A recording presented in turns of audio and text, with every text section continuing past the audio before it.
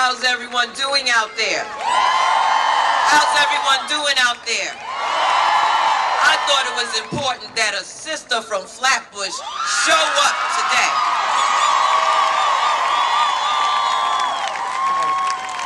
You know, Senator Schumer was just here and he talked about how my colleagues, my reckless Republican colleagues, would like to turn the clock back to the 50s. And I sat there and I said, wait a minute. I just found bad. I was born in the 60s. We're not going out like that. We just need to show up. It is our time to show up. Our democracy is not a spectator sport. We have got to roll up our sleeves, talk to our neighbors, and let them know what we're made of. You see, a new wave has swept into Washington. And this is a wave of individuals who have said that they want to take back their country. Understand, their country is not your country.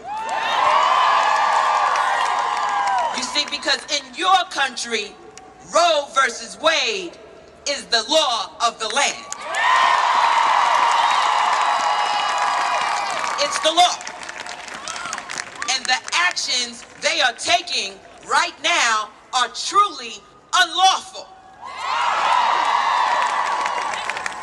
And so, if we sit back and act as though we are ignorant of what the real agenda is, the agenda against the poor, the agenda against the working class, the agenda against the aspiring middle class of this nation, which is the foundation of our nation, then we are truly fooling ourselves. This is our time. I was born in the 60s when the fight started. When people understood their obligation to our collective humanity. They felt as though the job was over. This generation is going to finish the war.